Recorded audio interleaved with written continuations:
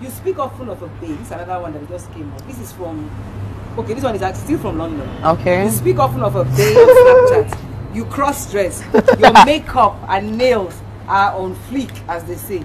Yet, in a recent interview, you claimed you are not gay. Can you explain today what your sexual experience orientation is? Okay, fine. We are in Nigeria. Look me in the eye. Okay. And tell me. Okay, we are in Nigeria. Okay. Mm? Okay, we are in Nigeria. And, you know, there's this law in Nigeria, which I'm in support of that law. Because I see no reason why your mother will give birth to you and you say you'll not give birth in future. It's not possible now.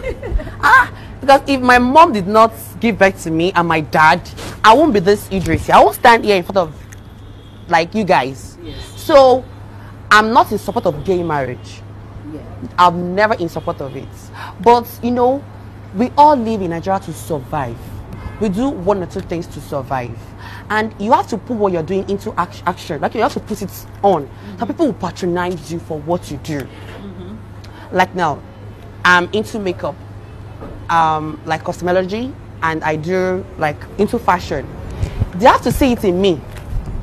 Whether you're a boy or a girl. Not boy or a girl. Like, is he or she is into that fashion thing that we are saying. Yes. You can't just stand like an idol and say you're into fashion. And you want people to come and meet you. So this is a representation of your work. It's like what I am doing.